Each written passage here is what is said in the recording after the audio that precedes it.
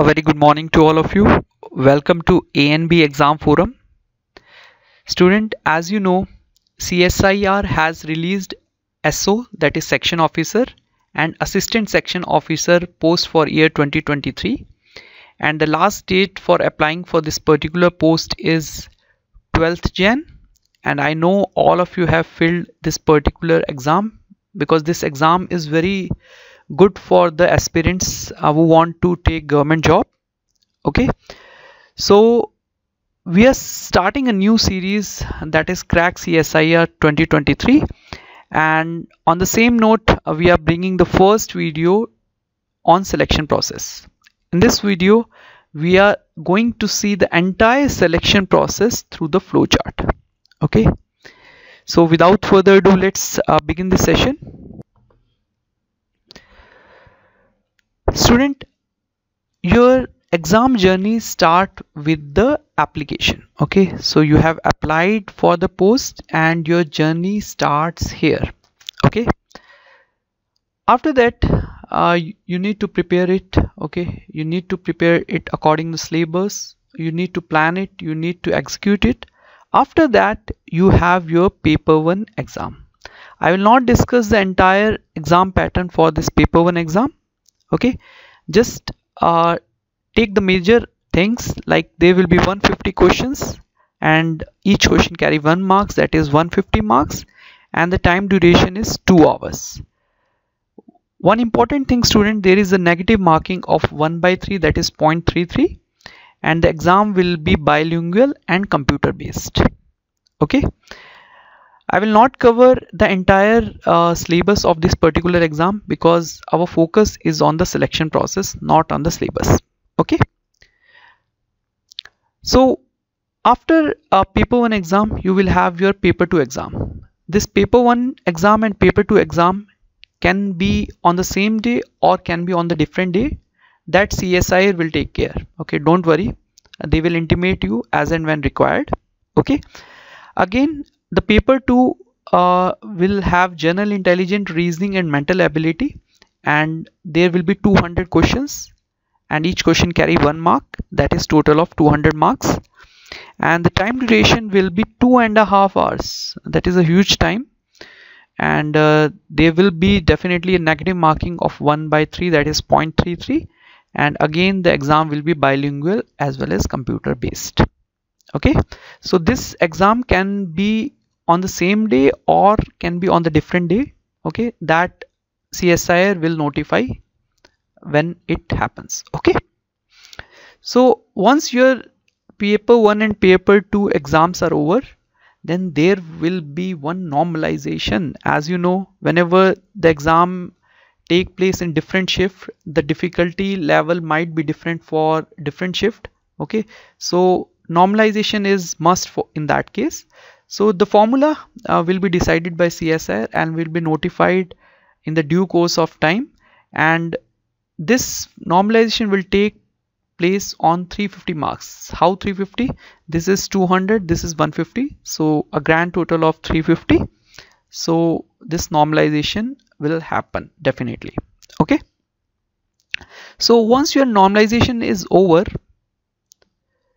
then they will look for the minimum threshold, which is also known as cutoff.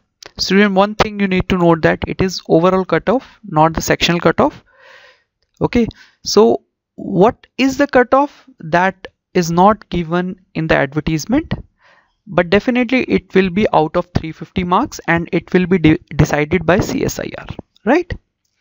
And if you're not able to get that minimum threshold or cutoff, your journey stops there. Okay, and you need to restart again, right?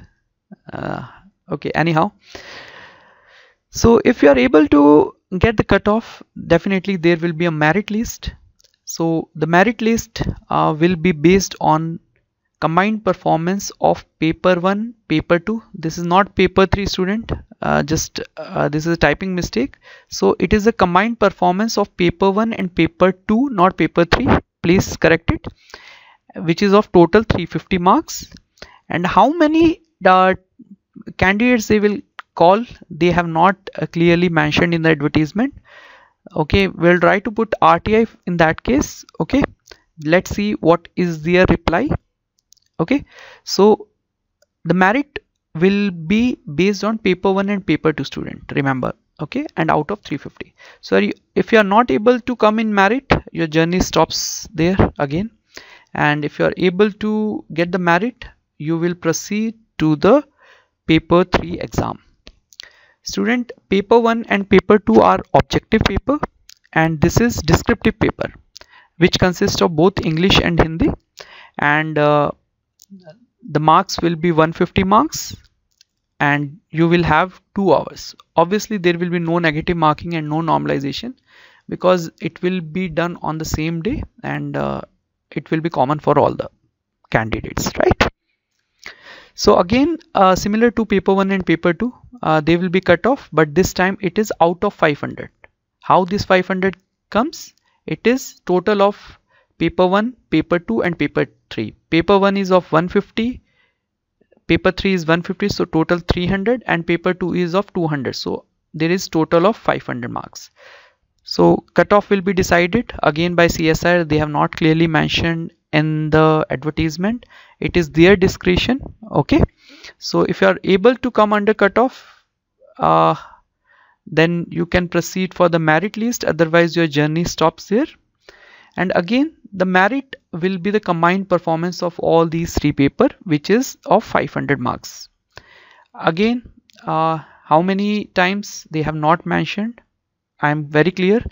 Okay, and if not able to come in the merit, your journey stops there, and you are proceeding to the next if you are under the merit. Okay, so after that, this is only for SO section officer. There will be an interview. Okay, why there is an interview for SO? Because it is level 8 job. So for level 8 there is an interview. For assistant section officer there will be no interview, but there will be computer proficiency test that I am going to cover in the next slide. Okay, so the interview will be of 100 marks, and again there will be merit, and it will be the combined performance of all these 3 papers which we have seen of 500 marks along with the interview, so a grand total of 600 marks. Okay, so if you are able to come under merit, if you're not able to come under merit, your journey stops there, otherwise you have reached the destination. Okay, I'm not covering the document verification, that anyhow everybody can clear. Okay, unless and until you have fulfilled all the requirements, right? So this is for SO. For ASO there will be computer proficiency test, which will be qualifying in nature. Okay, and again there will be a merit, and this time this will be only combined performance of paper 1, paper 2 and paper 3, which is of 500 marks. We have not included CPT because it is qualifying in nature. Okay, so if candidate is able to come under merit, he will be reaching his destination, otherwise their journey stops here. Okay, so that's it. So we have quickly seen the selection process in a clear and concise manner, and if you are liking this video, you share it with your friends, and we will try to post new videos on this particular series. Okay, so thank you for watching and have a nice day.